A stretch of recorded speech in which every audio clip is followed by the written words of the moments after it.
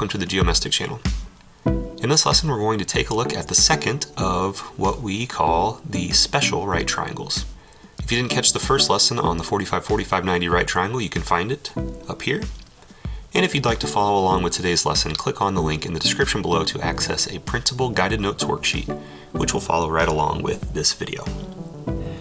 Now, to get at the second of the two special right triangles, we're going to start with an equilateral triangle. In an equilateral triangle, by definition, all sides are congruent, and thus all angles are congruent as well. So to get at these angles, you can take 180 divided by 3. That'll tell you that all these angles are 60 degrees. We'll leave that one blank for a minute. So 60 degrees for all three. Now, to create our right triangle, we're going to essentially split this triangle in half by drawing the perpendicular bisector of this segment down here. I'm going to go ahead and put some letters for points. So we've got triangle ABC is the equilateral triangle. I'm going to draw the perpendicular bisector of segment AC. Perpendicular meaning I'm going to cross it at 90 degrees. Bisect means to cut it into two congruent parts. That was the worst line of all time. Try that again. Close enough. So the perpendicular bisector, I'm going to call this point down here where it hits, is point D, which is the midpoint of segment AC. So it's going to bisect that segment down there. And perpendicular meaning it crosses that segment at 90 degrees. So we got a right angle down there at the bottom. Okay.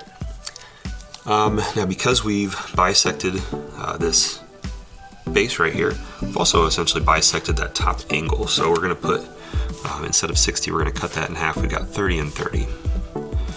Okay, and you can see our right triangle right here. You can tell why we call this the 30, 60, 90 is because that's what the angles are in that triangle. Now, we're going to call this short leg AD. We're going to call this segment length X. So AD is X.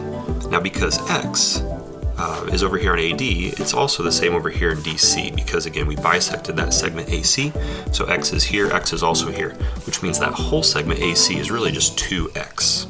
Okay, so the whole segment is 2X, and since this is an equilateral triangle, we know all three sides of this triangle would have to be 2X as well. So I'm going to put 2X over here on this segment AB, which you can see is the hypotenuse of this right triangle. So cut the thing in half. This right triangle over here, we've got the short leg, AD is X. The hypotenuse of this triangle is 2X because that's just the length of the entire side, X and X. Okay, now this segment right here, BD, if I want to know the third side of this right triangle, what I'm going to do is I'm going to use the Pythagorean Theorem to figure out what that length is in terms of X. Since we already have two of the sides in terms of X, I can use Pythagorean Theorem to get that third side in terms of X as well. So if you remember the Pythagorean Theorem, a squared plus b squared equals c squared, where a and b are the lengths of the two legs, and c is the length of the hypotenuse. So if I take a squared, which is x squared, plus b squared, which is this long leg right here, we don't know what that is, we'll just call it BD, equals c squared, the hypotenuse squared, which is 2x squared. So Pythagorean Theorem, a squared plus b squared equals c squared. We end up here. To solve this, we're going to square what we have over here on the right. X squared plus bd squared equals 2x squared. If I square the 2 and I square the x, 2 squared is 4. X squared is just x squared. And then to solve for BD, we're going to subtract that x squared from both sides of this equation. X squared minus x squared is 0. We've got BD squared equals, so I've got 4x squared minus x squared. This is really 1x squared. So 4x squared minus 1x squared would be 3x squared. And last step, if I want to know the length of BD, this is BD squared. So to get rid of the square, I'm going to square root both sides, which will leave me on this side with just BD. That's what I want. And then the square root of 3x squared. Okay, I can break that up into the square root of 3 times the square root of x squared. I know the square root of x squared is just x. And then the square root of 3, I'm just going to leave it as the square root of 3. So BD, that length right here, that longer leg of this right triangle, is x times the square root of 3. Now remember that x was just the length of that short leg. So in reality, BD, that length here, that long leg, is just the shorter leg x times the square root of 3. Okay, so generally speaking, if I put this all together,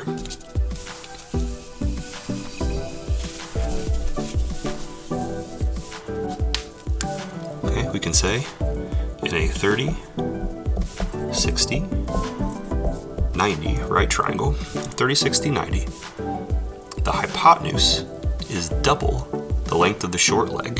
So I write it out here. This is the 30, 60, 90. Call that x. The hypotenuse is double the short leg, or 2 times the short leg. So if the short leg is x, the hypotenuse has to be 2x, double. And then the longer leg, I'm just going to abbreviate here, longer leg is equal to the shorter leg times the square root of 3. Okay, that's what we got when we did Pythagorean Theorem. So short leg times root 3. So algebraically, this is what we have for our rules for 30, 60, 90. And if you just use the reference triangle here, with the short leg being x, hypotenuse is double 2x, and then the long leg is x times the square root of 3. Alright, so let's do some examples. So knowing this relationship in a 30, 60, 90, notice that your short leg is kind of the important part, just because the other two pieces depend on what the short leg is to get those. So let's start with something really simple, and then we'll kind of work it up to something a little bit more difficult.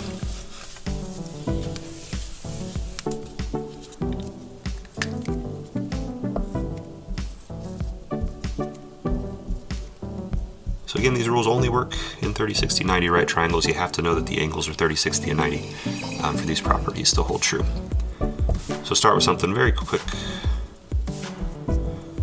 Doesn't take much effort to get these. In a 30, 60, 90, let's say your shorter leg here is 4, and you didn't know the lengths of your hypotenuse or your longer leg. Okay, so using the rules that we just talked about, if the hypotenuse is equal to 2 times the short leg, I can use this, plug in what we know, and solve pretty quickly. The hypotenuse is y, we don't know what it is, but I know it's equal to 2 times the short leg. The short leg is 4, and 2 times 4 is just 8, double. Okay, so I really don't have to use algebra here. I can just say if the hypotenuse is double the short leg, double 4, you get 8.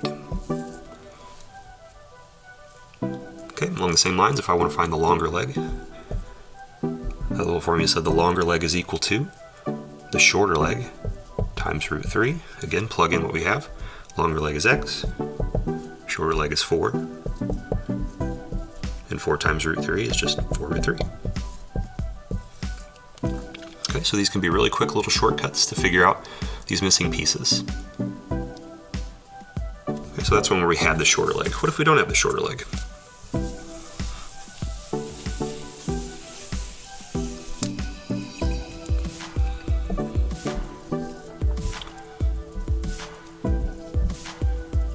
Let's say this time we know the hypotenuse. Hypotenuse is 10, and we're missing the shorter leg and the longer leg. Same rules apply. We know the hypotenuse is equal to 2 times the short leg, so if I plug in, hypotenuse is 10, which is 2 times the short leg. This time the short leg we don't know, 2 times x. Divide both sides by 2, and we'll have x is 5. Or if you think, if I double x to get to the hypotenuse, or double the short leg to get to the hypotenuse, I would just divide by 2 to get backwards from the hypotenuse to the short legs. Just divide. 10 divided by 2 is 5. Okay, now once I know that the short leg is 5, that makes getting the longer leg pretty simple. You just multiply. So y is the longer leg, short leg is now 5. Multiplied by root 3, and you get 5 root 3.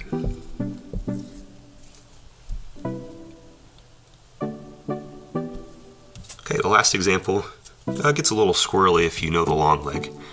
So let's do one of those.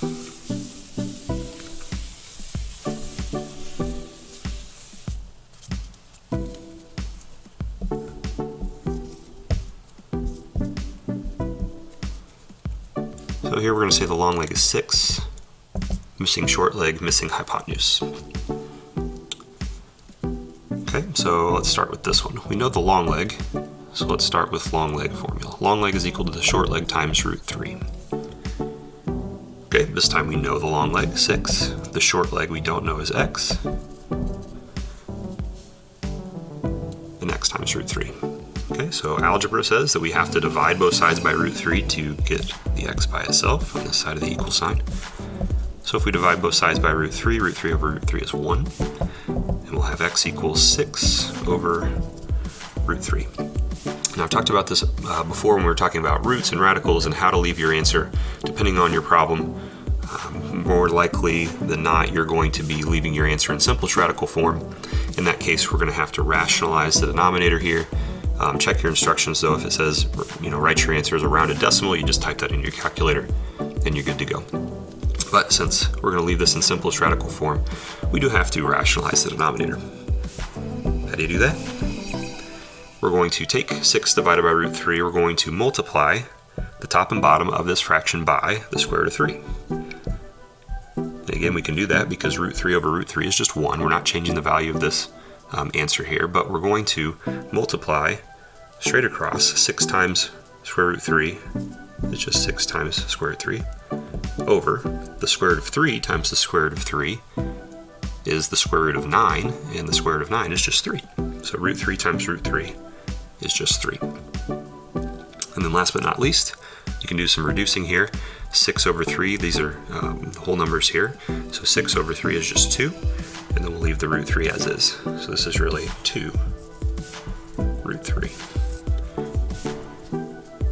So we've got x, which is 6 over root 3, to simplest radical form, which is 2 root 3. So x is 2 root 3.